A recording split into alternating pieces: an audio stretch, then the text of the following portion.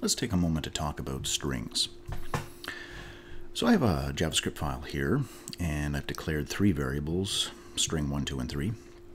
And I've created the contents for these three, and I've assigned the contents to these three variables in three different ways. In the first one, I'm instantiating a string object. I'm saying create a brand new string object, and this is the contents to pass into that string. Second version, I'm taking this value and I'm converting it into a string. Now, it already is a string, so it's not going to do anything to it, but this is a second way that you can create a string. And third way, this is the string literal. Now, with all of these string methods that we're going to be working with, when they start with a string and then you call the string method, you can put a variable in front of them. The variable can be created in any of these ways, or you can actually put a string literal in front of them. So let's start off with a couple of simple methods, the to uppercase and to lowercase method. Now if I take str1, I can call to uppercase, or I can just type out a string and call to uppercase or to lowercase. Either one's going to work. So you can see here, in order to call the method, I have to first have an object that's the correct type. If this is a string object, I can call the string method. This is a string object, this is a string object. So after either one of them, the variable or the literal, I can call the method. Now, neither of these is going to affect this original object. What they're going to do is they're going to pass back, after they've run, they're going to give me back or return a new string. So it will take Toy Story, convert it to all uppercase, and then the variable result is going to have this written in all caps. Same thing here. This will pass me back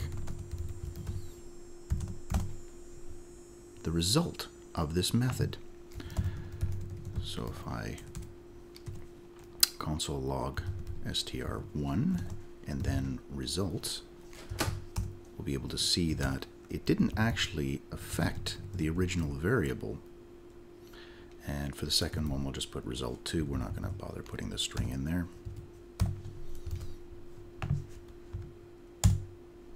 There we go.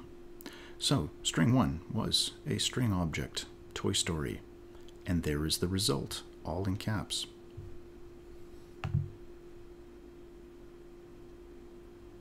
And, oh, sorry, I used lowercase here. I was expecting uppercase, but I used the to lowercase method, so the result2 variable has this name here, and the two capitals have been converted to lowercase, so there's the full name in lowercase.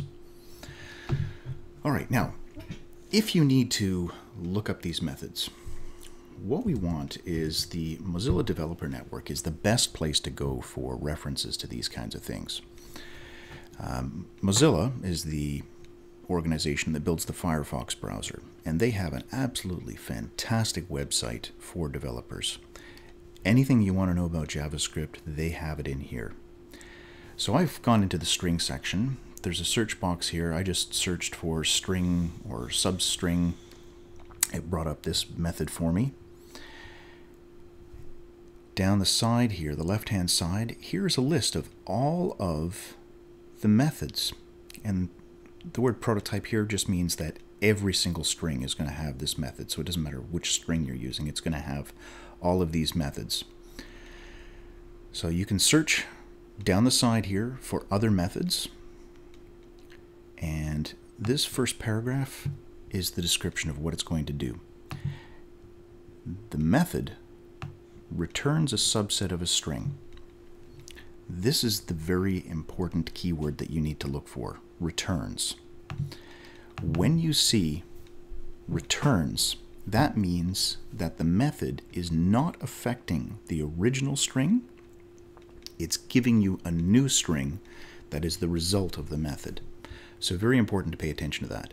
You'll find as you work with different objects and different methods, you come in here, sometimes it'll return undefined, meaning Okay, it's not giving you anything back. Sometimes it'll give you a true or false to tell you whether or not it worked, and sometimes it gives you a new version of the object that you were working with. So be very careful to see what the method is returning. The substring method. So if you have a string variable or literal, and you call the substring method, you're passing in a starting position. So this is the index of the characters in the string. So if you look at a string and you think of the very first, and you numbered all the characters, you think of the very first character as being position 0, then 1, 2, 3, 4, 5, and so on. Every character in the string is numbered. This is the position, the index. So if I put a 0 here, it means I'm starting at the very first string. And then the second parameter is the ending position. So it will go, here we go, index end, optional, an integer between 0 and the length of the string, which specifies the offset into the string. So what does that mean? It means starting at this number and ending just before the second number. So if I had, let's say, 0 and 4, what that means is start at position 0 and take 0, 1, 2, 3, but not 4, if 4 is this number. So everything up to and include, but not including that number. Now another thing to pay attention to when you're looking at the syntax examples that they give, the square brackets mean optional. When you see the square brackets, you'll notice that the comma is inside there as well. It means you can specify just the starting position or starting position and an ending position for substring. So this second parameter for this method is an optional one. We don't have to put it there. All right, let's do an example with that. So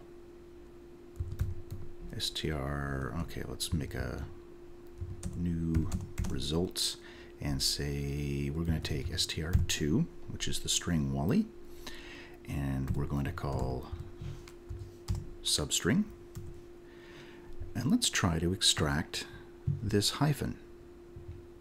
So starting at position 0, 1, 2, 3, 4,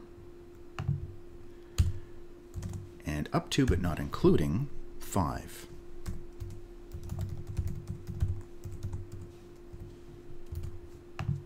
Run this again. There we go. There's my hyphen. So that's what the substring does. Now there's 3 different methods that can be used to extract bits and pieces of strings. One is substring, where you specify the starting and the ending. One is subster, where you specify the starting and the length. So if I run this again, exact same result. And there's another one called slice, which you specify different parameters to get different parts of the string. I'm going to leave that one to you to look up on MDN. Index of is another method for strings, and this one only requires one parameter. There's an optional second one, but the one parameter that is required is a string. I'm going to be searching inside of this string for this one, and what it's going to give me back is the position of this within here. Run it again. 4. That was the position of the hyphen inside of here. So index of starts looking at the left hand side, reads through until it finds the first instance of this. If you were to say last index of, well, in this case it's going to give me the exact same thing. Let's say if we went to look for, in Toy Story, if we looked for an O, lowercase o, there's 2 of them in here. 6, that is this second O over here. If I said index of, what I'm going to get is 1. So 0, 1. So index of, last index of just has to do with which end of the string it starts searching at. There's a concat method.